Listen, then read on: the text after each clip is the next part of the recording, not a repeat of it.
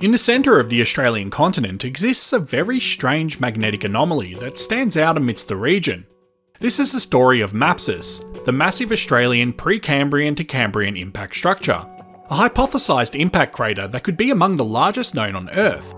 It's speculated that a 600km wide crater exists from a massive asteroid that slammed into the Centralian superbasin at some point in the Precambrian to Cambrian era.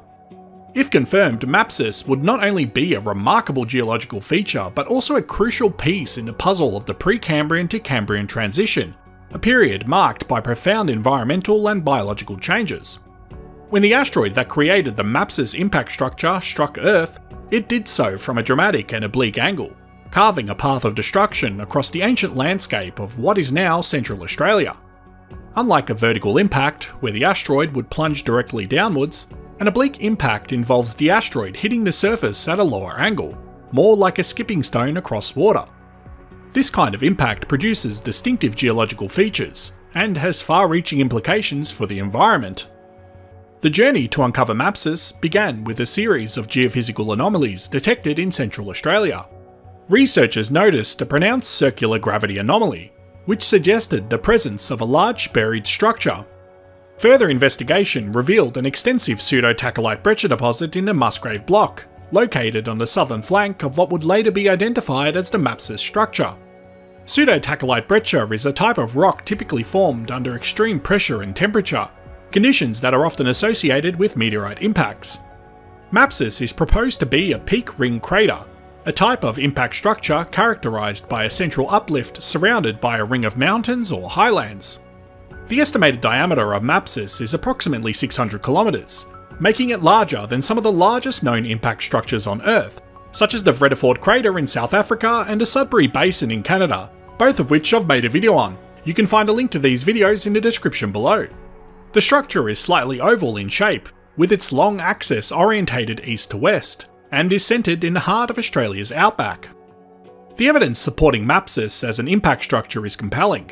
The Musgrave Block, where the pseudo-tachyllite breccia is found, provides some of the most significant clues. This breccia extends for over 300 kilometres, and can be up to 5 kilometres wide. It is strikingly similar to pseudo-tachyllite found in other confirmed impact sites, reinforcing the idea that MAPCIS is indeed the result of a massive extraterrestrial collision. Further supporting the impact hypothesis is the discovery of lonsdaleite, a rare hexagonal form of diamond that is typically associated with meteorite impacts. Lonsdaleite forms under the extreme pressure and temperature conditions created when a meteorite strikes the Earth. Raman spectroscopic analysis of samples from the Musgrave Block confirmed the presence of lonsdaleite, adding to the growing body of evidence that MAPCIS is an impact structure. One of the most intriguing pieces of evidence for MAPCIS's impact origin is the detection of high concentrations of iridium within the pseudo-tachyllite breccia. Iridium is a rare element on the Earth's surface, but is more common in meteorites, making it a key indicator of extraterrestrial impacts. The levels of iridium found at MAPCIS are several orders of magnitude higher than what would be expected in the continental crust, suggesting an impact source. The iridium anomaly is not unique to MAPCIS. Similar anomalies have been found at the Precambrian to Cambrian boundary in other parts of the world, including China, Russia, and Tasmania. The discovery of iridium at MAPCIS could help to link these global anomalies and provide a more comprehensive understanding of the events that occurred during this pivotal period in Earth's history. MAPCIS's potential significance extends beyond its immediate geological features. There is a hypothesized connection between MAPCIS and the Kalkarindji Large Igneous Province, a massive volcanic event that occurred around the same time as the proposed impact. The Kalkarindji Large Igneous Province is a large volcanic province on Earth, and its eruption may have been triggered or influenced by the impact that created MAPCIS. The Kalkarindji Large Igneous Province represents one of the major volcanic events in Earth's history, occurring approximately 510 to 500 million years ago, during the early Cambrian period. Covering an area of about 2 to 3 million square kilometres across northern Australia, this large igneous province is characterised by extensive flood basalt eruptions.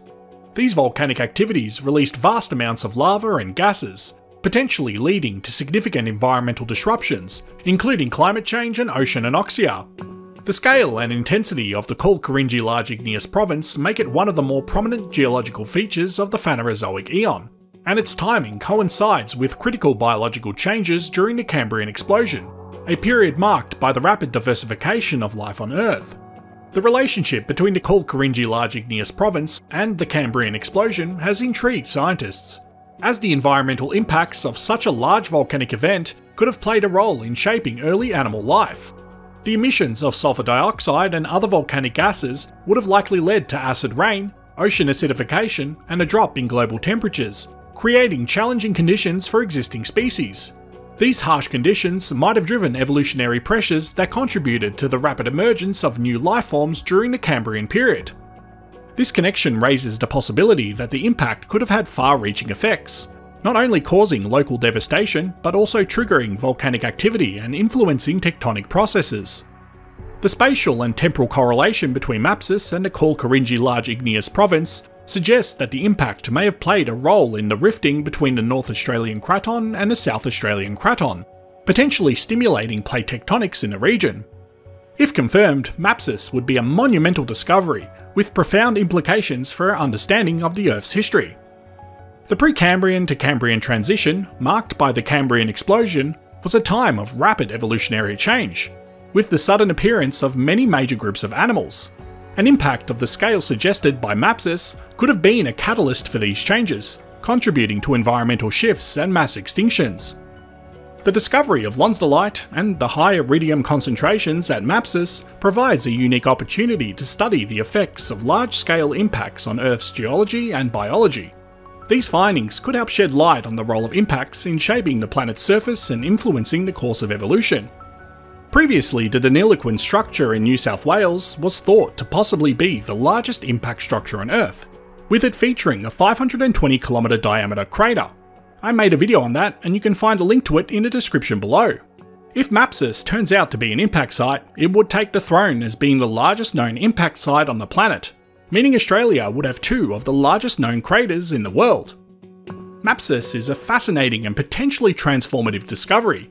The evidence gathered so far strongly supports the hypothesis that it is an impact structure, and further research could confirm its place as one of the largest known impact sites on Earth. The implications of MAPCIS are far-reaching, offering new insights into the Precambrian-Cambrian transition, the interplay between impacts and volcanic activity, and the forces that have shaped our planet's history.